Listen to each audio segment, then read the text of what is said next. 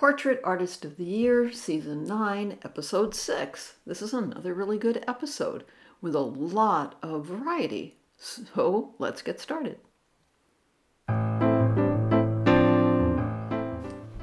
And please consider leaving me a thumbs up and subscribe, because that would be terrific as we go forward. Now let's look at our participants. There are 9 of them. They did a self-portrait in order to be accepted onto the program. I really like the color blocking behind that. That's a really beautiful image. Wow. All right, so that's number 1. I don't know if we've seen that exact device used before. It's clever. The next one coming up, I just think this is kind of a smart way of dealing with the form that you're working in. I've done this before myself, not on a self-portrait, but where I've done it with birds before, where they have to pull their heads down so they stay in the frame. I find it has a little bit of a humorous connotation to it, and you don't see it that frequently. So it's a fun idea. Here's the next one up. This is unclear to me. I can't tell what's happening on the right of her head. It looks like there's some sort of fur, and maybe like a fur throw or something with a head on it. That's just a little strange to me, and I always want to have images resolved in my head, and so for myself I decided that's what it is. But look at it, the intensity of the color. I really enjoy that. So I'm looking forward to see what she does today, and she's working in a square. I do love a square for whatever reasons, I don't know. Here's the next one. This was interesting to me because he's got a wrench at the bottom of it. Not sure what that means. Very much in the gray tones. But there's a lot of color in those grays. And then he's created some space with the gray behind. That's intriguing to me. I'm curious to see more. This one I just enjoyed because really the contrast of the red there, I just thought, oh, this could be exciting. Is he going to do something extremely neutral and detailed and then give us a flash of excitement and color? That's what I expected to see, but I don't know if that's what we're going to see today. Remember, they had lots of time to work on these self-portraits, and today they only have 4 hours. So they're going to not do their best work today. That's very interesting. You know, we see a lot of people who use mirror and reflection as a device, which makes sense, because if you're going to do a self-portrait of yourself, you either have to use technology or a mirror or both. So that's, but it's slightly different than we've seen mirrors used before. Here again, mirror and camera being used in this case to create these multiple images. It certainly is accurate in terms of portraying her likeness, which she was able to demonstrate that she could do 3 separate times. I find that pretty intriguing. Let's see the next one up. That's pretty complex, I have to say. Next one, very simple. And I like, if you watch my channel, you know I like simplicity in painting. In other words, give me all the information I need, but don't give me too much. Although I love all painting in general. And here's our last one. Oh, there's something really lyrical and beautiful about that, isn't there? The kind of the tilt of her head, that strong shadow, sunlight playing behind on the leaves. Woo, that's pretty. Well, we'll see what she does today. Our first model up is Jim Carter, and Jim Carter is an actor, and you will recognize him right away. I've seen him in I don't know how many things when it comes to the BBC. And he usually plays a very upright fella, you know, dressed usually as the butler or a gentleman of some kind. Maybe I'm missing out on his villainous roles, but he's usually in the role of a really good guy. So 4 hours in, the artists turn their easels around, and we get a chance to see what they've done. And Jim will pick one to go home with him. That has nothing to do with the final judging, but everybody who gets picked for that, it's an honor. Well, look at that. Wow, that's just absolutely beautiful. Now, this was done by the woman who did those multiple images and had her cell phone in front of her. She is very good at creating an accurate likeness. You can see he's looking directly at us. There's a little bit of a wry expression on his face. She's filled up the whole canvas. She showed up and in 4 hours she got the job done. So she would be able to handle the final commission with no problem at all. Here we have a more detailed view of it.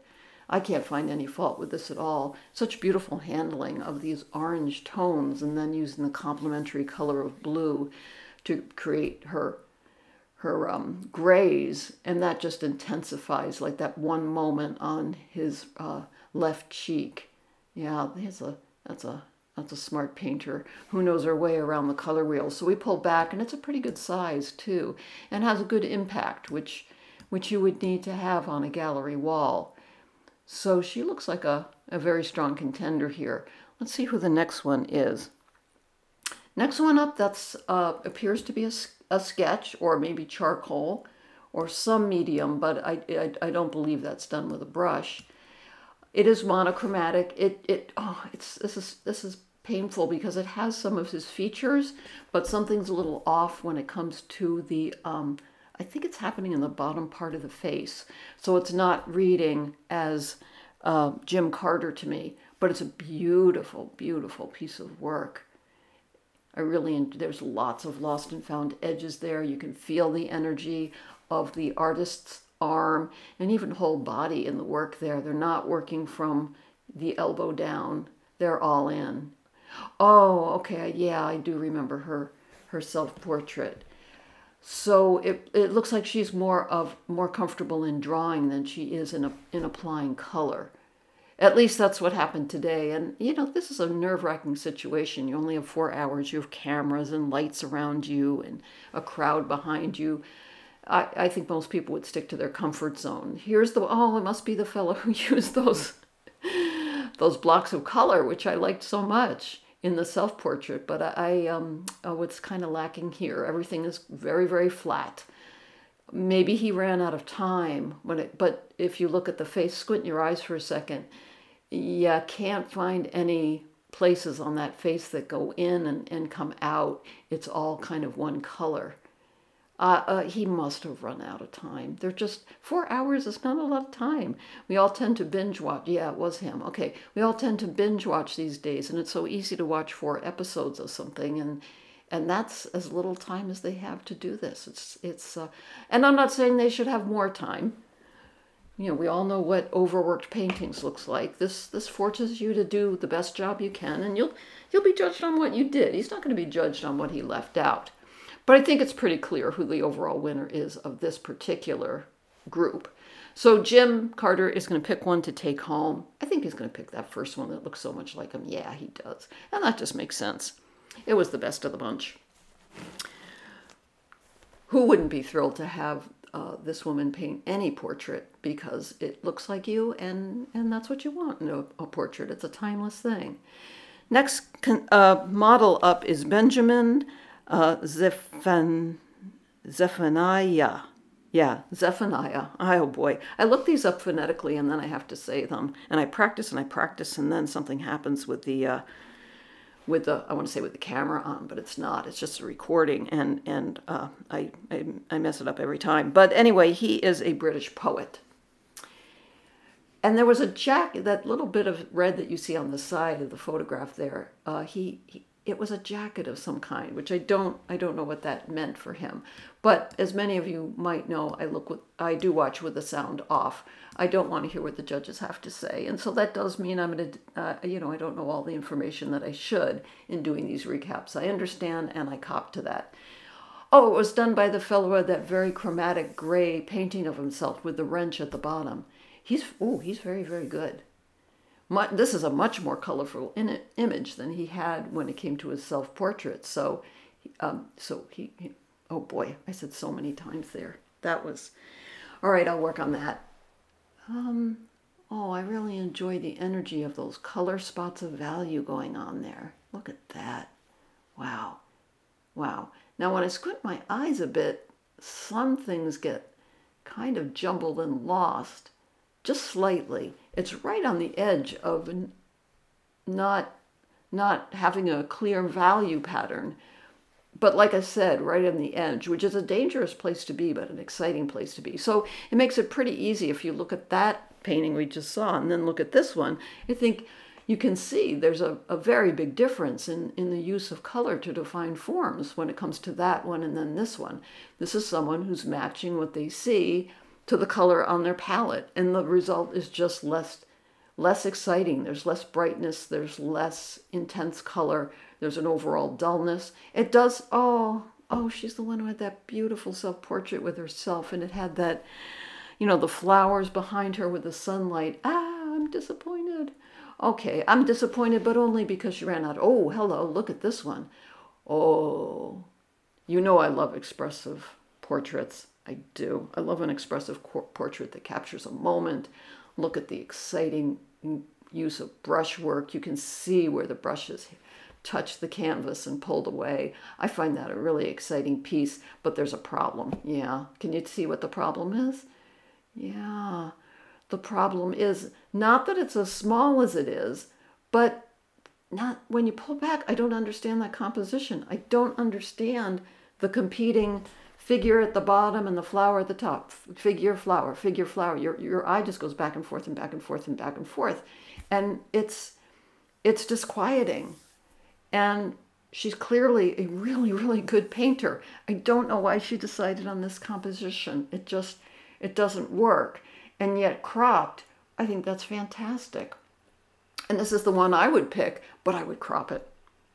So, but that's what I would do in my studio. Everybody can do whatever they want to do. So let's see which one he picks. And I don't know which one he's going to pick. Oh, he picks the very expressive one. Well, I actually kind of agree with him. I really liked it, but ooh, I do not like the composition. Yeah, I couldn't own it because that's going to bother me. I don't like things that bother me over time. All right, Ellie Simons is the next one. She is a British para-Olympian, and she is a swimmer. Oh boy, good for her. I am not a fan of swimming. I was a fan of swimming as a young person, but as an older person, more problematic. Now, 4 hours in, the artists turn their easels around, and we get our first chance to see what she's going to see. And like I said, once again, she's going to pick one to go home. I don't know which one she's going to pick. Oh, look at this one. Oh dear. Okay. Oh dear, that looks pretty weak to me. We're not very far away from this image, but it is very unfocused and unclear exactly what we're supposed to be looking at. I know it's a person in a chair. Oh, that's kind of a nice little detail. But everything, it's a little rough, you know? It's a little rough and unresolved overall. Boy, I'm really not sure what to say. Now, what this artist did do, though, which is extremely ambitious, is they tackled the face and the chair and, I mean, the whole body, which you really don't have time to do on this program, so it might have suffered from that. They have a likeness. There's just such a lack of color. And again, suffers from a certain degree of flatness. There's a lot of outlining going on here. And if you squint your eyes, you can see blobs of color, but they kind of don't coalesce into forms. And I'm not sure I understand why. It must be that the overall value patterns just weren't there. Oh boy, this is a beautiful portrait of somebody. I don't think it's a portrait of Ellie. It's Ellie-like, but I don't know that it looks, I would not say that this resembles her. Now that's not a problem on this program for some reason. Looks a little bit more like her when you pull away. And I think I really do like her use of color. Nothing is confusing here. She's defined forms. Yeah, she's got a nice value range, lost and found edges, nice composition. Everything's working for her. It just doesn't look like our model. Here's the last one. He was the one I was excited about because his self-portrait had that sort of red hat on it. And so I thought he would do something exciting with color, but he really didn't. He did something extremely monochromatic. I think it does resemble the sitter. I'm not so sure that it's flattering. And, you know, let's be honest here. Most people want to have a flattering image of themselves. They do. What I found in watching this program is that the people who are absolutely gorgeous, you know, the models and whatnot, they tend to pick an image where they're not necessarily flattered, but everybody else goes for a more flattering version of themselves, as I think almost all of us would. So I'm really not sure what to say about this one, and we don't know which one Ellie's going to pick. I think she's going to pick that middle one because it's just a, I hate to use the word pretty, but it is. It's a prettier painting than the other ones and has more color overall. So we're about to see which one she picks. Let's see, Ellie, what are you going to pick to be in your home? Yeah, that one. That's going to be beautiful in her home. It doesn't exactly nail her resemblance, but it's Ellie-like. So, what do they say? Ellie adjacent. We'll go with that. Judging begins. Now, judging has all our participants lined up, standing there. Been an incredibly long day. They had 4 hours to work. They had 1 hour in between for lunch where they could use their technical devices to help them. Oh, they can use technical devices all throughout, but at the lunchtime, your models aren't going to be there. Hot television lights. You can see some of the crowd milling around. Just beyond exhausting. And remember, you can't tell your family or anybody that you're doing this. It has to be done in secrecy. So this is such a nerve-wracking process, and I thank them for doing this for me so that we get to see the program. Here's our first one up. Okay, we've talked about this. This is underwhelming if we think about some other episodes and people who've gotten to the semifinals. This type of painting has been passed over and over and over again. It just so happened in this particular program, in her group, this was the best of her group. I really do like this one a lot. Again, he's the fellow who had them. Well, we're going to see in a moment. We're going to see their self-portraits next to what they did today. I do find the color of this extremely exciting. Yeah, this is one I'm going to go with, but hashtag Joe is always wrong. Oh, but I want this one too. Oh, I think I want this one more. But that's just a visceral reaction. I always look at these as if they're paintings that I commissioned and which one would I purchase. And it really is a different bar than which one do I like. Because when you have to put your real money down, you have to really love it because you're going to look at it every day for the rest of your life. So now we get into the final judging. And the final judging is when we get to see the 3 semifinalists. There they are. They all worked in a pretty good size today. No one went too tiny. All quite similar, actually. I'm sure they practiced in order to do this. All very, very accomplished. I like the one on the far left and I like the one on the far right the best. Which one would you pick? Yeah, which one would you pick? Whichever one it is. It won't be the one the judges pick. That one I promised, Hash. I promise you. This time, hashtag you'll be wrong. No, it'll be me. So let's see. Here are the self-portraits and what he did today. Oh, boy, I think this guy's pretty. Oh, he's really, really good because he's showing that he can work both with very minimal color and also with a great abundance of color, and he's willing to do that. He's also willing to use symbolism and explore space. I think he's an exciting painter.